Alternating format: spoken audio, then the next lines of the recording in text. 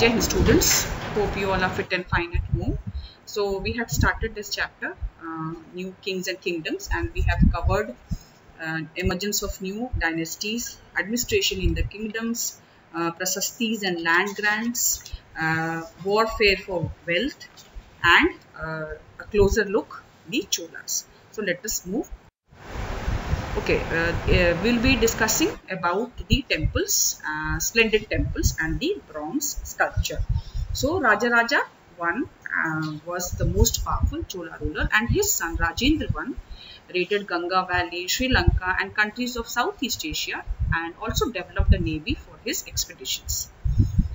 We'll be discussing about Tanjavur and Gangaikonda Cholapuram, which were built by Rajaraja and Rajendra I. So, these two temples are architectural marvels of the medieval period. The temple under the Cholas were the nuclei of the villages, the centers of crafts, and were well endowed with land from the king and the other rich people.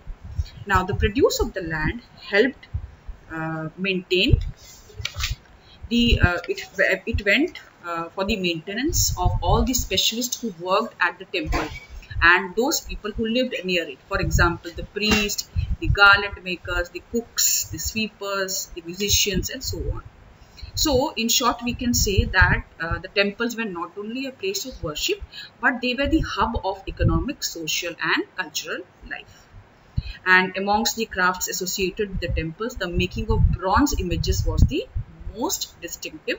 You will find a figure 4 in your book for the same. The next topic is agriculture and irrigation.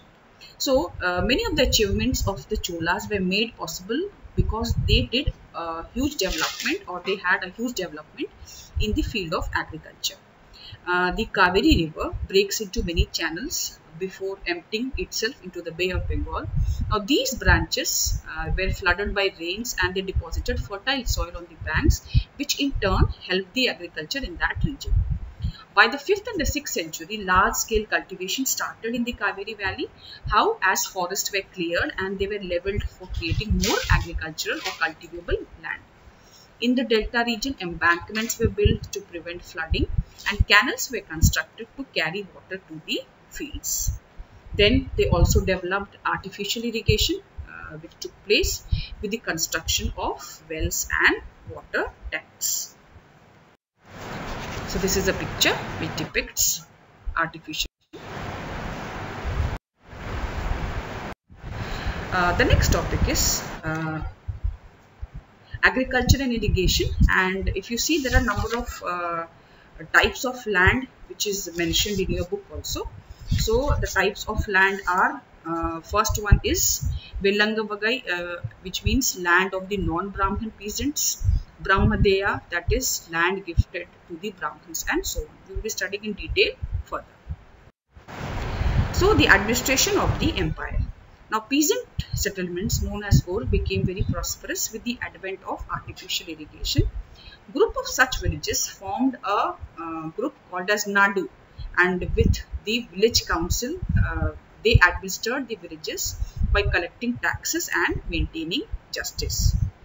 Rich peasants of the Vellala dynasty controlled the functioning of these Nadus under the watchful eye of the Chola emperor. The Chola kings also gave titles such as Muvendevelan and Ariyar to rich people as a mark of respect. The Brahmins were given land grants known as Brahmadeya, which we had discussed earlier, which resulted in more and more Brahmins settling in the Kaveri Valley. Each Brahmadeya was looked after a sabha, or an assembly of the Brahmins, landlords, and who these people were highly efficient. Then there were association of the traders called as Nagarams also, which helped in the town administration.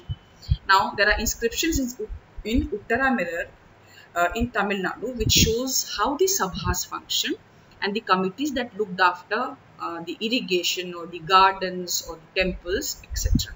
Now how were the members chosen of these committees? The members were chosen by means of lottery. The last topic is inscriptions and text. Now, who could be a member of the Sabha? It is mentioned that all those who wish to be a member of the Sabha should be owners of land and from those land revenue was to be collected. Then they should have their own homes. The third criteria was that they should be between 35 to 70 years of age. The fourth one was they should have knowledge of the Vedas, and the last one was they should be well versed in administrative matters and be honest. Now, anyone has been a member of any committee in the last 3 years, he cannot or he could not become a member of another committee. So this was there. This is what is there in the chapter. We will be discussing about the doubts in the live class. Till then, Jai Hind.